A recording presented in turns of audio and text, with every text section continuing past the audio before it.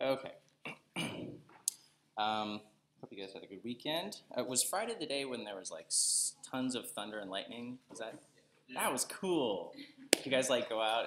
I live on Capitol Hill, and in my neighborhood, everybody was out, and they were like, "Wow, this is really cool!" And every time there would be like a huge like flash of lightning, everybody would cheer, and it was kind of cool. Um, Anyhow, hope you guys had a good weekend. We're gonna start by finishing up what we did on Friday. Friday we looked at web services, and we got to the point where, so we looked at, let's see, MIME types. We looked at MIME types. These are the way that the server communicates with the browser, and vice versa. What type of content is going to be delivered, or what type of content the browser would like. We also have, let's see, error codes. Where are the error codes go? There, there.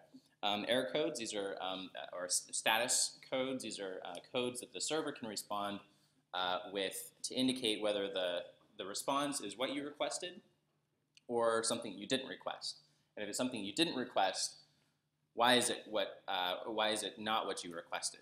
Maybe you pass some bad parameters or something, and it wants to indicate to you that your request was invalid by sending you an error code of 400.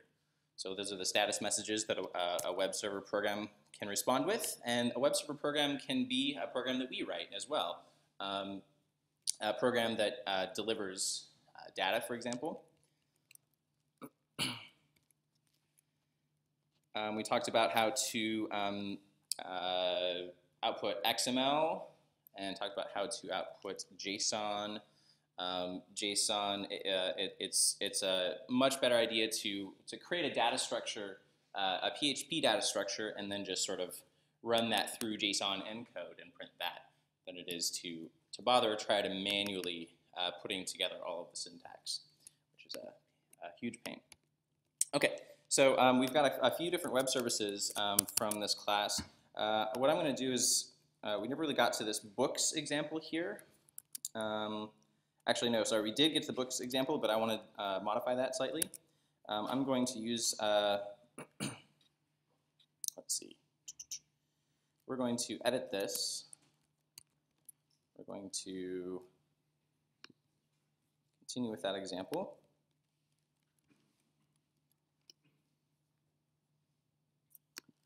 So we have this books program.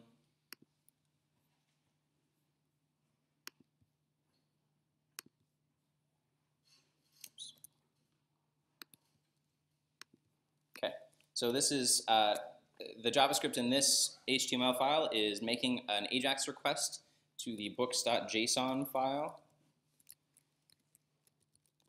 Books.json, this is a JSON file containing JSON code for a few different books. What I want to do is I want to instead make requests to a web service and provide the web service with a parameter. So our JavaScript code here, we're loading books.json directly. I want to write a web service that will output the books either in JSON or possibly in XML. So we did something similar to that. We did that with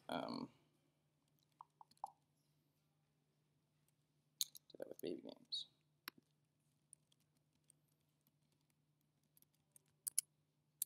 Yeah, let's write a web service that will read this JSON real quick and then just output it.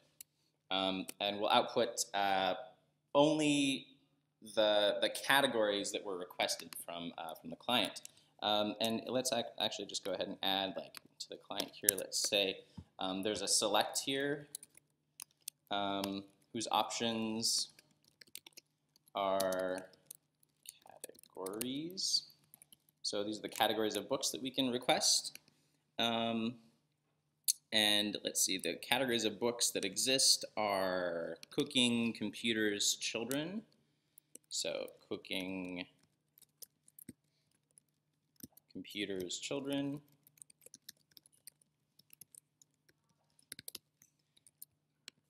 And then we'll just go ahead and add a button here to request that list. Get books.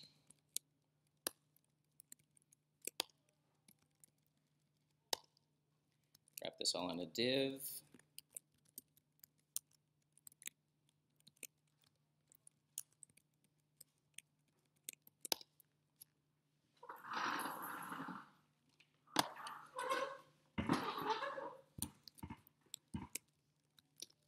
And then we can just maybe add a header here. Here are the books in my store.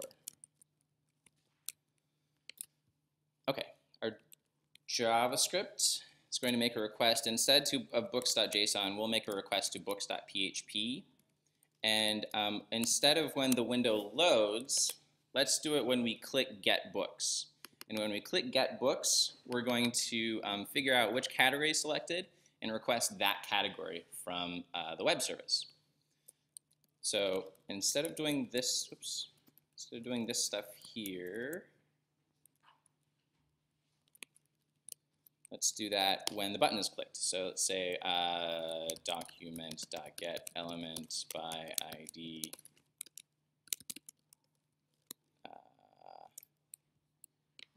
ID equals getBooks. GetBooks dot add event listener. Click get books. And in get books, we will make the AJAX request to books.php, and we will add a parameter. Let's say the parameter is category equals, and then we want to get the value of this select. We want to figure out what option is selected. In order to do that, we get the value attribute of it. So var cat equals document dot get element by ID categories dot value. Value is whichever one is currently selected. Of course, this is the sort of if I want to actually like capitalize these or something, and I want to, you know, say something different like the cooking category or something, then I'm going to have to specify behind the scenes. I'm going to have to specify a different value for each of these. Value equals, and this is sort of the one that the program expects.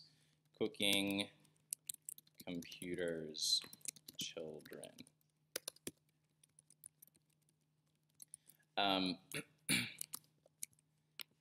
Okay, so we're going to get the value. This is the currently selected category. We'll add that to this query string here. So we're going to be making a request to that URL. Inject books. When we inject the books into the page, let's see, we're not going to be filtering here. What we were doing before is we were filtering the JSON title, the books that we were getting from the JSON file to only display the ones with the computers category, but we're going to not do that anymore. We're going to show whatever the web service gives back to us. So bookstart.append.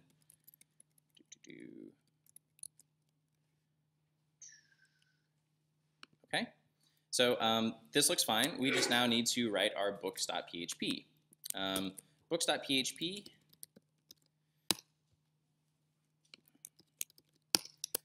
the goal of this will be to accept a category parameter. Category equals get category. Maybe if this parameter is not passed, then we'll display everything.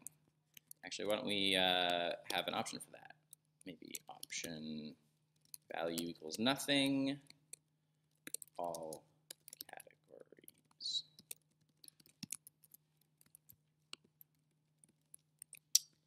So if the parameter is not passed, or if the parameter is empty, so we'll just sort of default to everything.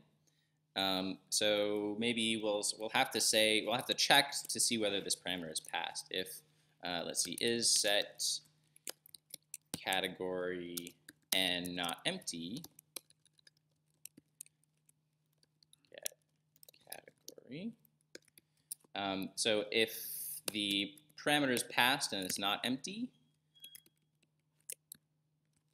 let's say category is null, and we'll say if that then category will be overridden by whatever's passed. Okay, so by default we will not filter by category. We'll just output everything. And then what we're going to do is we're going to load this JSON file. We're going to be doing some interesting JSON manipulation here. We're going to be loading a JSON file into a PHP data structure. We're going to be iterating over that data structure, filtering the data out, and then we're going to be converting that PHP data structure back into a JSON file, and we're going to be outputting that to the browser. So we're going to load the JSON file. So let's say, data. We'll call it data equals JSON decode. So JSON decode is how we convert a string into decode. I believe so. Yeah. JSON decode parses the given JSON data string and returns an actual data structure. So let's decode the file. So we're going to have to open the file and get the contents of the file. So file get contents. File get contents of books.json. And I think there's actually an extra parameter that we need to pass here. So whenever you decode JSON, by default it decodes it as like an object, and so you have to use like the arrow syntax for it. You can pass an additional second parameter here, a Boolean flag that indicates you want it to be an associative array instead of an object. So let's do that. True, to indicate that we want an associative array. Okay, so we're loading books.json. We're parsing that as a data structure and returning that into data. Now data is an associative array containing the entire data structure. So what we'll do is we'll for each over it, data as book. So we know that books.json is an array of objects for each over them, and maybe we'll say like output equals array. For each data as book, we can inspect the books category if book category equals category, or so if we're not filtering by category, then we don't want to filter this out at all. So we're going to say if category and the books category is equal to category.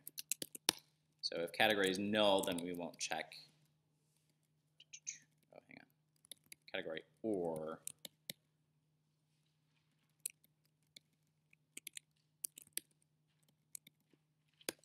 There we go. Not category or. So if category is empty, or if the books category matches, then we're going to add it to this output array. We're going to say array push output book.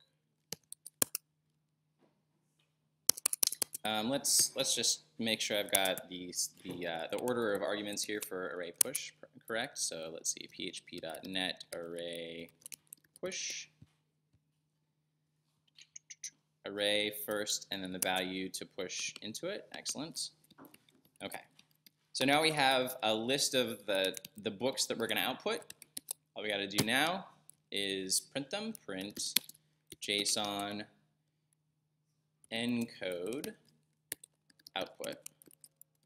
But before we do that, we're going to need to indicate to the browser that we're sending the browser JSON as opposed to HTML. The default is HTML. So we're going to use the header content type application JSON.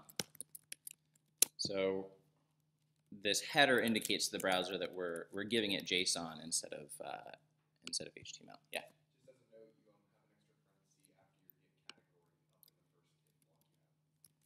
Extra paren. There we go. Thank you. Excellent. Okay, so books.html, let's load books.php. So without anything, it's giving us this. So this is everything, right? This output here is not particularly readable. There are a couple different ways that I can format it a little bit easier. First, I can open up Firebug and I can look at the Net tab. We did this on Friday, and I can look at the this request. Whichever request comes back with JSON data, I can go and click on the JSON tab here, and I can see each entry sort of nicely formatted in a table and so on. That's one thing I can do. The other thing I can do is I can go to somewhere. There are sites that sort of format JSON for you. And also validate JSON as well. If you're outputting JSON code and you're not really sure, maybe the browser is breaking or something and you're not really sure why, you might want to validate your JSON code. So let's look for a JSON validator. JSON lint, this is one of the most popular ones. If I paste in my JSON here, this is all on a single line, right? I can validate it, and as I validate, it will reformat it. It'll pretty print it nicely for me. Okay, so it says that that is valid JSON. Excellent. Now let's go ahead and refresh this page. Let's hit get all categories. Maybe I'll look at the cooking category. Maybe I'll look at computers. Uh-oh, we've got a problem here. What's our problem? We're just Yeah, we're appending to the list without deleting the existing stuff. So let's, when we inject books here, before we inject anything, let's remove all the pre-existing list items in that list, if there are any. So we can say var lis equals document dot. How should we get these list items to remove them? So rather than doing like an array of all the list items and going through the array before removing them, could you just get the UL and then delete the UL and then create an element UL and inject it in? So that way, no matter how many LIs you are, like if you have 1,000 LIs and you try to do a for loop for that, it's going to be a lot more memory intensive than just removing the list. Yeah, that's a good point. So we could remove the UL and then just create a new UL. I would prefer to remove the stuff inside the UL instead of just deleting the entire UL. So there are a couple different ways we can go about this. You can, like you said, it might take a while if we want to remove them all manually. But let's code this out first. So how would we get a list of all of the list items? Query selector all, and then li. Why don't we look for the LIs inside of categories, just in case. Category, oops, not categories.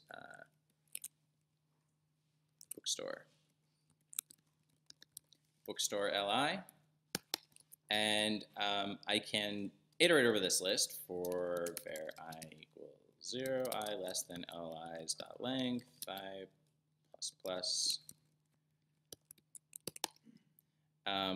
lis bracket I. So I'm looking at the ith list item.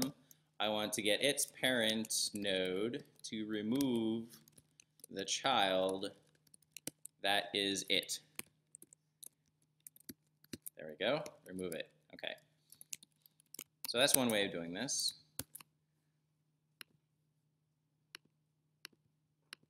Okay, that works. The other way of doing this, anybody know the other way of doing this?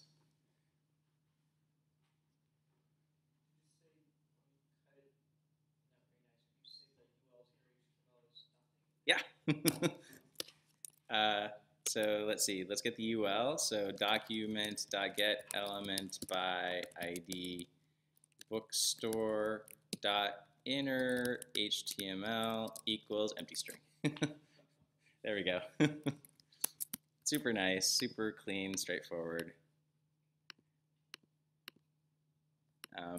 And of course, the browser takes care of removing all the DOM objects there. This is sort of on the border between like assigning HTML and not. Normally we just use this to assign text to things, but if you want to delete a bunch of stuff in one fell swoop, this is a pretty good way of doing it. Okay. Okay, that's all I wanted to do with this example. So we're basically just reading this JSON file into an array. We're creating a new array and adding each book to that new array if it fits the category filter, and then we're outputting that entire thing as JSON. Okay, I want to move on to some new material for today. We'll be getting into some more interesting stuff. Okay. So when we visit websites like Amazon or Twitter or Facebook, periodically they ask us to log in, but oftentimes they don't ask us to log in for a really long time. Like maybe I might not visit Facebook for a month or something, and then it might ask me to log back in on my computer. But for the most part, it just knows who I am every time I visit from that computer. Why is that? Like, why can I go back to this site and, why can I go to Amazon and it can say, hello, Morgan Ducey?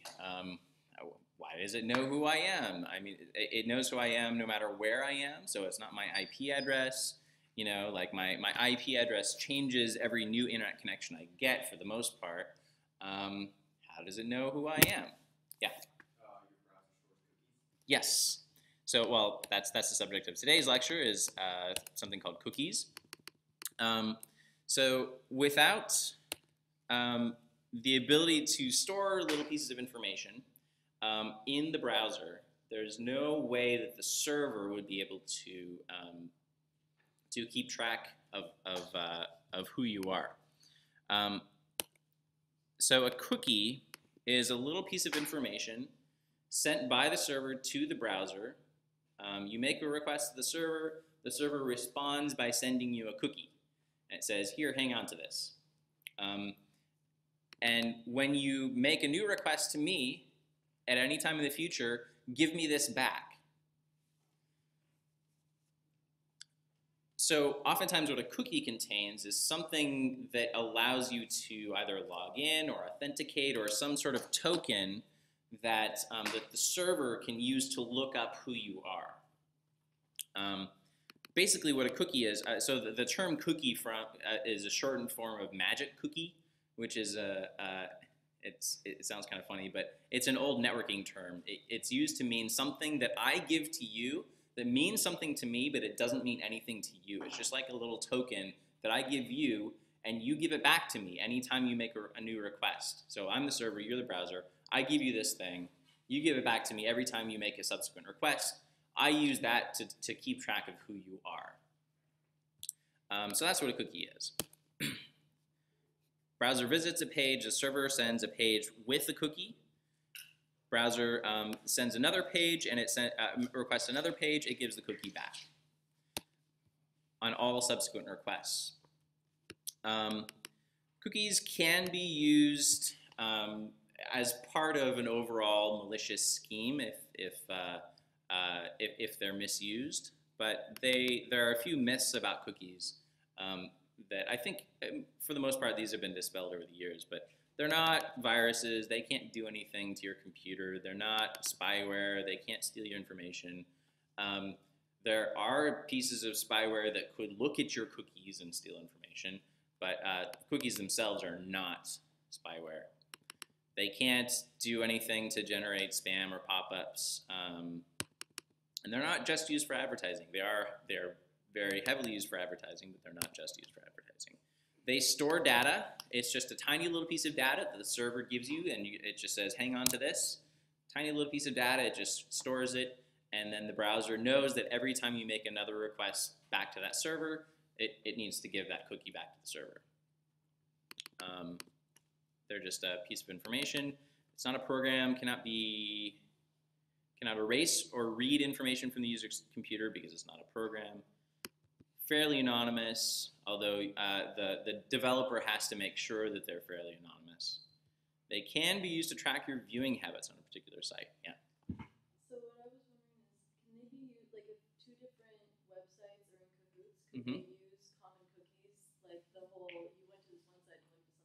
Mm-hmm. Facebook and they're showing you ads. Yes. That's been happening to me so much recently. It's kind of wigging me out, actually. Like, I see on Facebook the exact same thing I looked at the other day on another site. They're like, hey, come buy this. I'm like, seriously? You're creeping me out.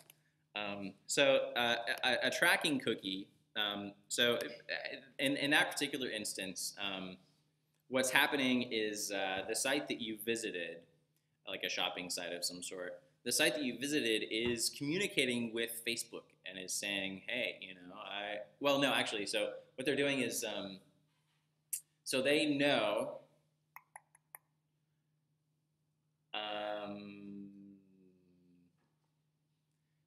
yeah, so they know based on a cookie that they put on your computer.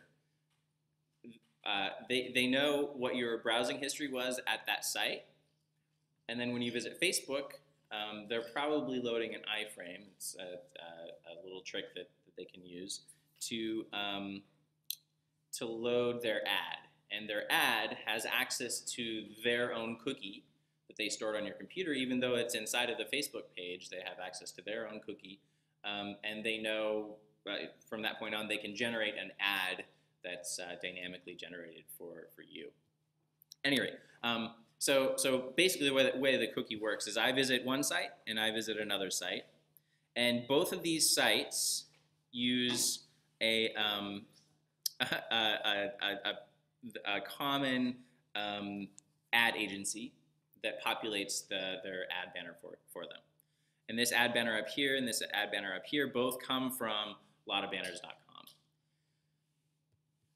The way that they're injected into the page is through the approach that I mentioned. It's usually called an iframe. It's just a little piece, an area in the page where actually an entire new HTML document is loaded, possibly from a completely different web server. So this is just like a little window in the page where a completely new page is being loaded. And oftentimes that page consists only of like an ad, only of like an image. But that gets loaded from this third-party website, this lotabanners.com.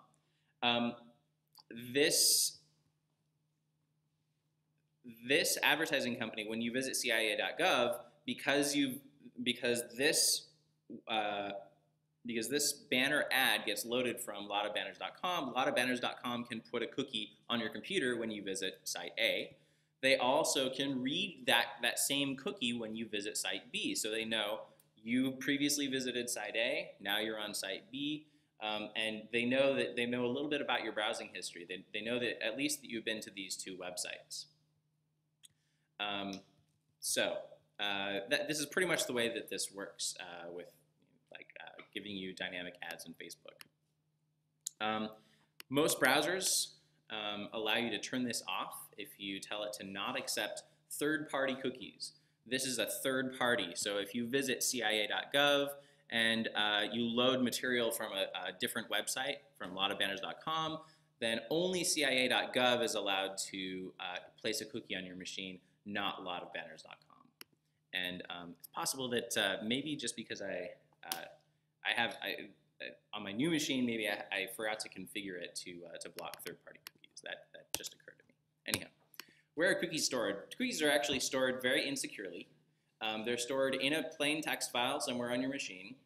Actually, in some browsers, it might not be a plain text file. It might be like an XML file, or it might be some other type of binary file, but it's not very secure. Anybody gets access to your computer, they can just open up your cookies, and if a bad developer has stored usernames and passwords in cookies, then somebody can open up your cookies and read your username and password. In fact, you can do that right here and now. If you go up to into your browser preferences, and this is in Firefox, if you go to the privacy, you can look at individual cookies. So I'm going to take a look at all the cookies that have been installed in this browser. I can look at like Twitter. I don't know what it is with me in spelling during lecture. So Twitter is installed several different cookies here. Amazon has installed several different cookies, and some of them are ad cookies, and so on. I can take a look at well, let's go back to the Amazon one. Let's see, user ID looks like, session token. Well, at any rate, what I can do is I can look inside the content of it. So this is the content of this cookie. This is a good cookie because it's complete gibberish. This doesn't mean anything to me. It only means something to Amazon. When I give this information to Amazon, it looks it up in a database internally that that tells it what this piece of information means. It means absolutely nothing to me. So if this is stored in a plain text file somewhere, this is a fairly good cookie. Because nobody is going to be able to decipher it. Yeah. So that would mean that, say, a developer at a company could have, basically has a way to read the cookies and understand what they mean, but the intent is that somebody else who works for somewhere else maybe can't get it and interpret it. Mm-hmm. Yeah. The server that you're sending this cookie to has to be able to interpret it in some way. And the server that you're sending this information to, maybe this is authentication information, maybe you're logging in with your username and password. If you're sending authentication information to them, they have to store your authentication information somewhere. So they have to store your password, hopefully digested and with a good salt and so on, with good security practices. So they store your authentication information somewhere, so that they know how to, so they can compare your login information to pre-existing login information. That has to happen. But we don't have to store usernames and passwords on our computer. And if somebody gets access to our computer, then hopefully they won't be able to look at them. There are some usernames and passwords stored on our computer. Obviously, we all have login accounts for our own computers, and our computers also store like Wi-Fi passwords and like autocomplete sometimes on forms and stuff. So our browsers do store some of our usernames and passwords locally on the machine, but it takes care of encrypting them nice and good. Cookies, not so much. So, how long does a cookie exist? Well, there are two different types of cookies. There's one that we call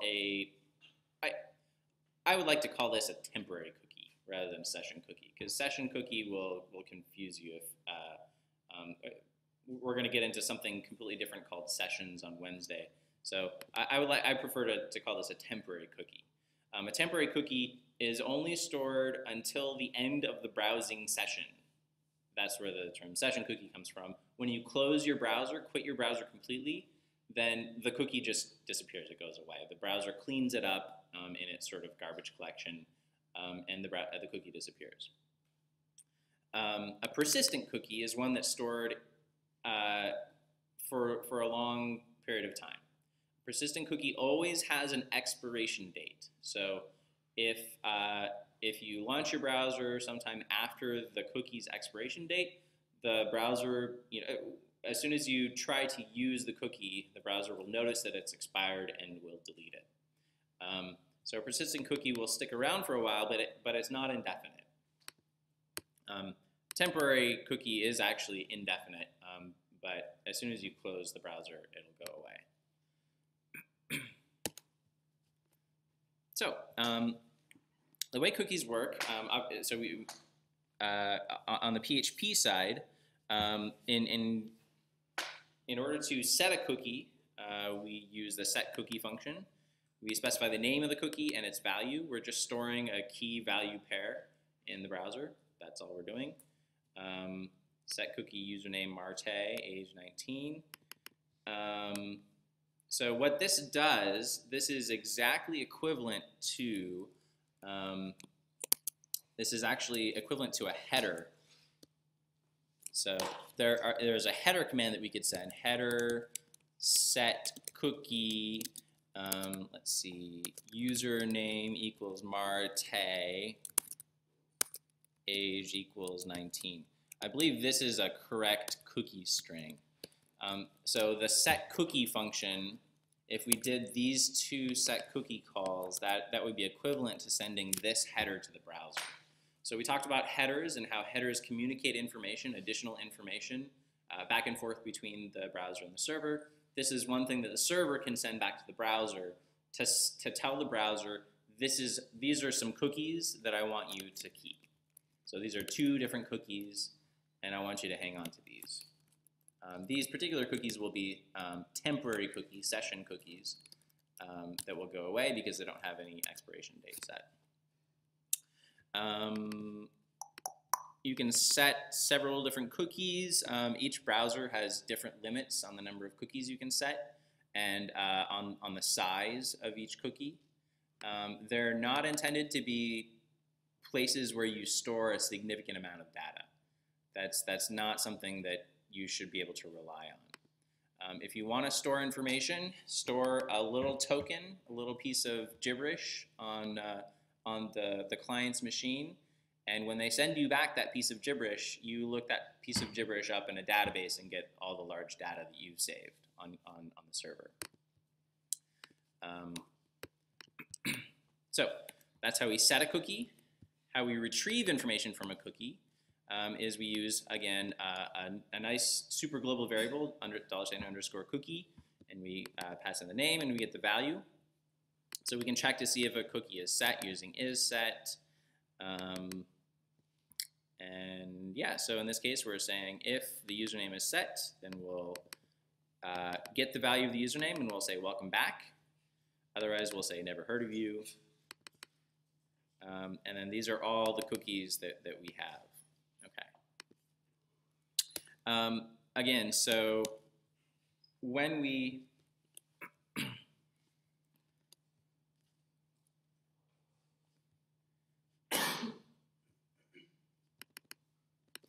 okay, so if you want to establish an expiration date, actually no, let's go write some code real quick.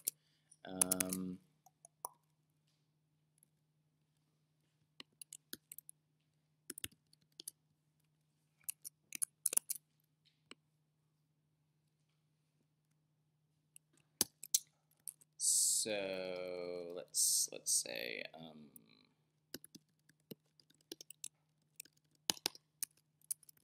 we're just going to write a really quick little PHP script that will tell us how many times we've visited this page, how many times we've refreshed this page. So we'll say something like you visited n times, something like that.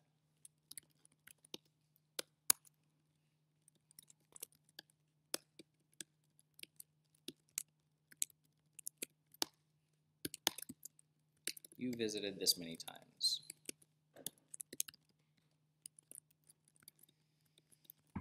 In order to do this, so we're going to have to do 2 different things.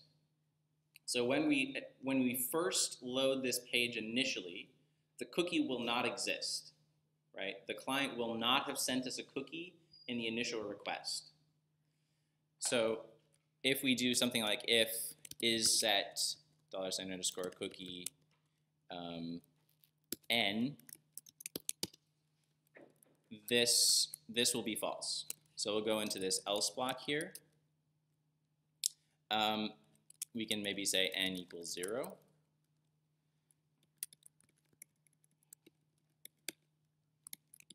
You visited 0 times. So if we go into this else block here, we're going to want to actually create the cookie, right? But we're also going to want to say, so n equals cookie n. We're also, in either case, we're going to want to increment the number of times and save it back. So we're going to want to send a new cookie to the client that says this is the number of times that you've, this is the new number of times that you've visited. So we're going to want to say set cookie n plus 1.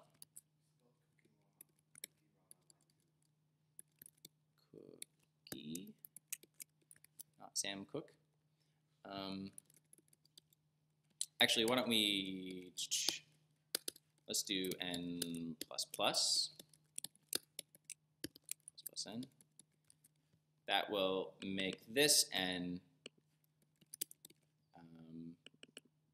say that you visit. So for the first time, that'll say that we visited once. Okay.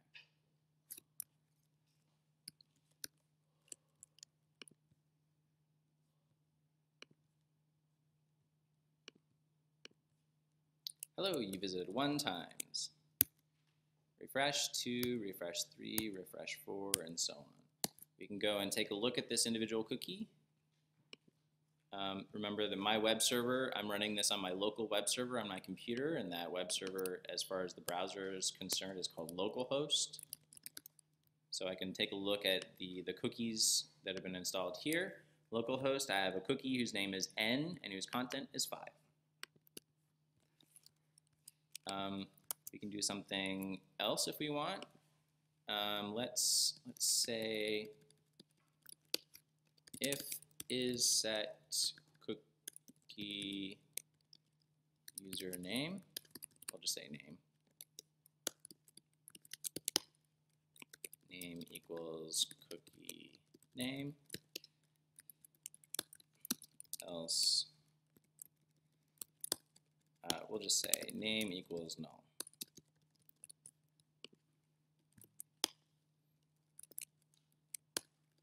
So if the user has given us a name, then we'll want to say hello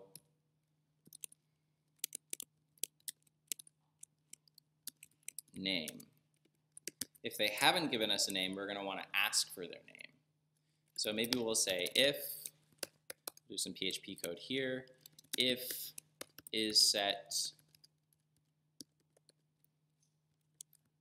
let's see, so we'll say if name, because we've set it to be null if it wasn't provided. So if name, that, else,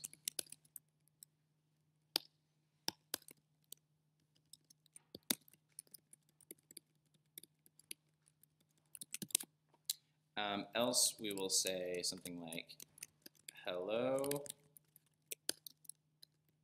what's your name? Form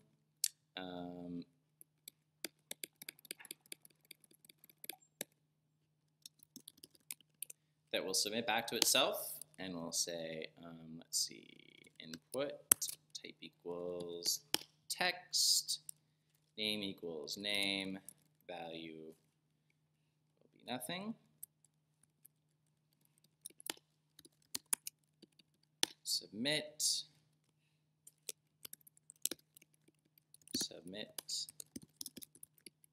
name. So in this case, what we're doing is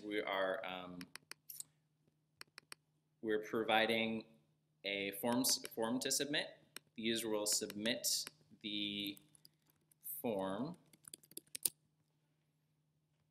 The form will submit back to this page, and let's make it a method equals post. The form will submit back to this page, and what we'll need to do is we'll need to say if the request method, server request method, is a post, then we know that we've been given a name, and we're going to want to say set cookie name to be post name.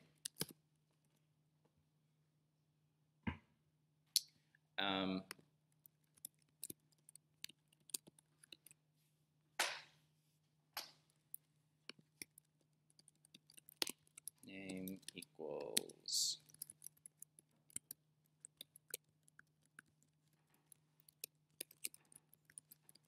okay. Let's move this up there.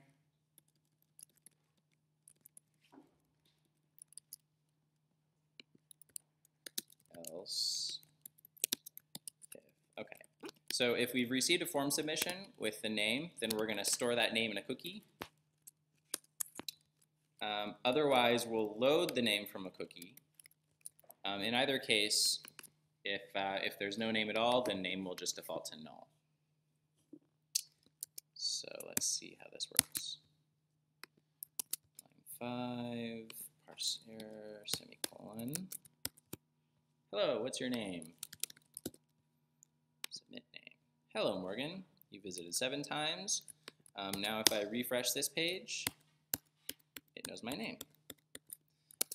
One thing I'd like to point out here is that, so one thing that I had originally, I had this. Okay, I said set cookie to this, and I had this as well. So I set the cookie to the name that was supplied, and then I load the name cookie. But this won't work. For the one time after the page submission, let's go ahead and remove this cookie. So let's remove both of these. Remove. Hello, what's your name? Morgan. So I submitted it, and it said, hello, what's your name?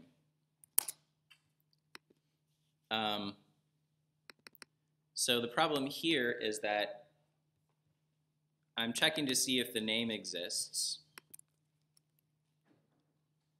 If the form was submitted, I don't override name to be the supplied name. And the thing about this is when I set the cookie doesn't become readable until the page is refreshed, until the next request. So when I do set cookie, that means at this request, give a cookie to the browser. When I read the cookie, I check to see what cookies the browser has given me.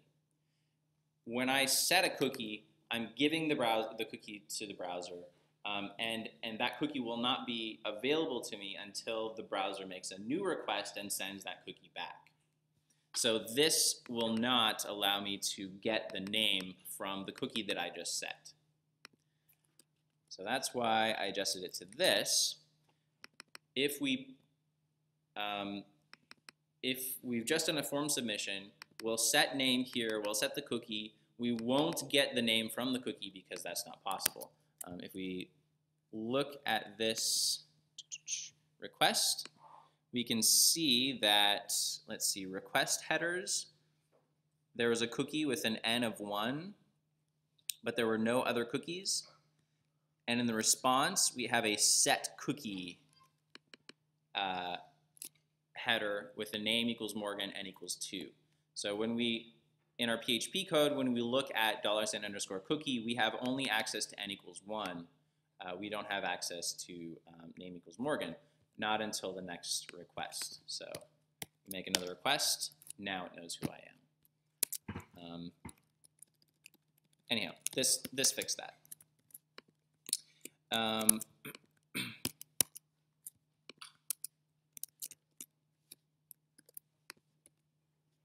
If you want to make cookies expire, the easiest way to do that is to, so we're setting a name value pair here.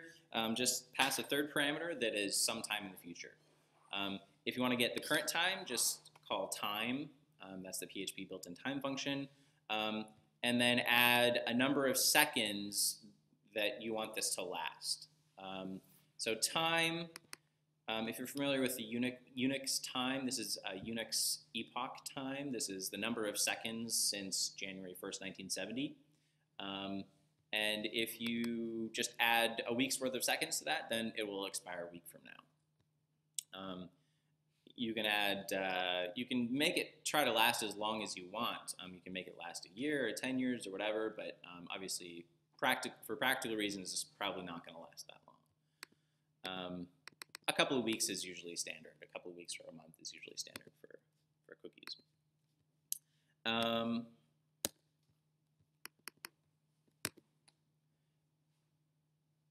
If we want to delete a cookie, the best way to do that is to set a cookie just to false, have its value just be false. You do that, or you can also make it expire at a very early time, sometime before now. Actually, time -1 is probably not the best idea. You probably just want to say 0. Make it expire January 1st, 1970. That'll account for any differences in time between the server and the browser. Chances are the server's time is not off by that far.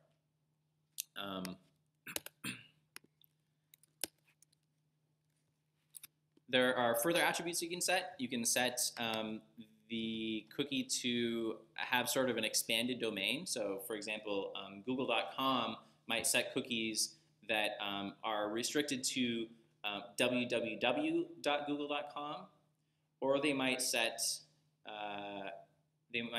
cookies that are restricted to like mail.google.com, or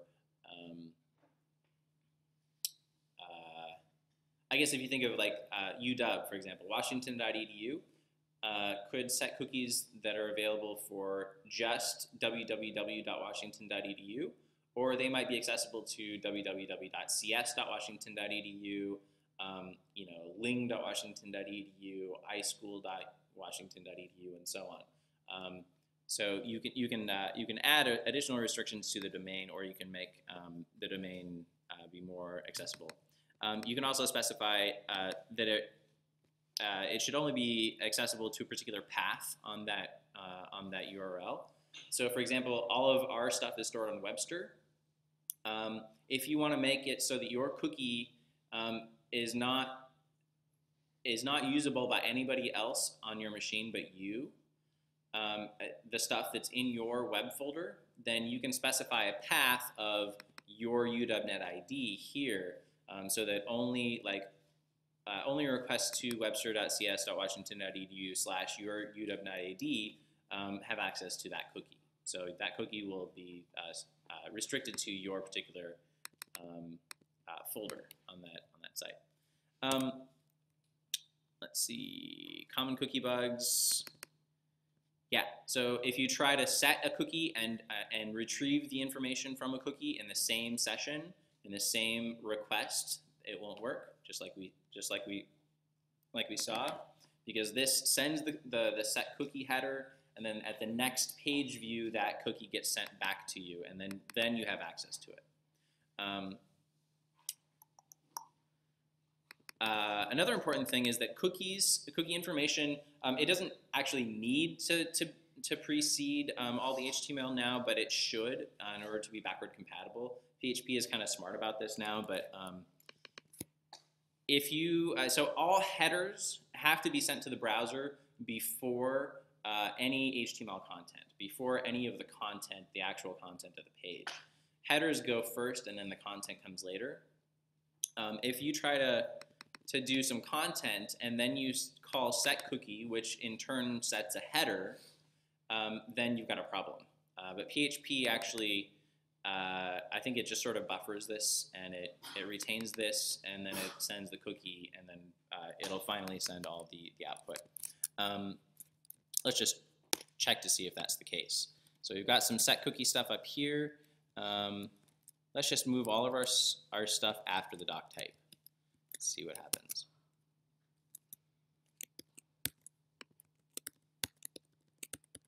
Yeah, so PHP is okay with that. It's being smart about that. On other systems, it might not be so smart, though.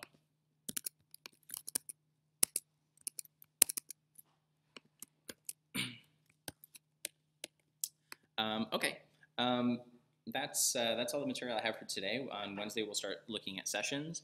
I will also be posting the final exam, practice final exam information later this evening. Final exam is a week from Thursday. Again, the format for final exam will be very similar to 142, 143. It'll be written. You'll have 2 hours, 2 60-minute sessions. The first session will be Thursday in lab. The second session will be Friday in lecture. So Friday in this lecture hall, Thursday during your regular lab time.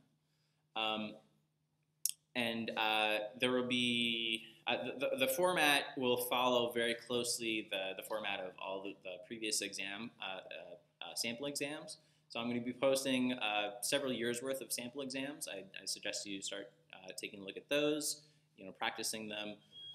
It's open book for the web programming step-by-step textbook, but everything else is not allowed. So no notes, no computers, no other web programming books, no anything else. Just the textbook for this course. So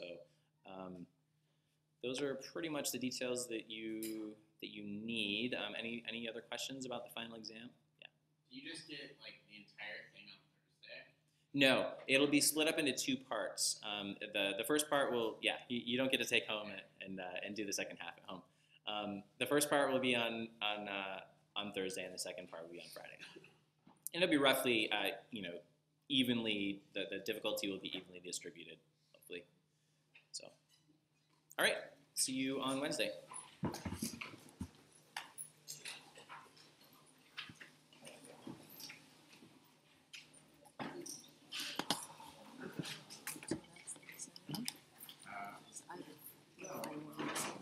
You have a final on Wednesday? Yeah, but I've done it. Okay. So, But basically, Hi, I have a question about your form submission. So you just submitted it via a basic post request. Is there a way to submit something as a cookie request? So as instead of going through the step where you went from a form to a post to a cookie, to go straight from a form to a cookie. So could you inject PHP into there based off the value of the form, or like when it's like take out the post step? In order to do that, you would have to use JavaScript. Ah. So you would have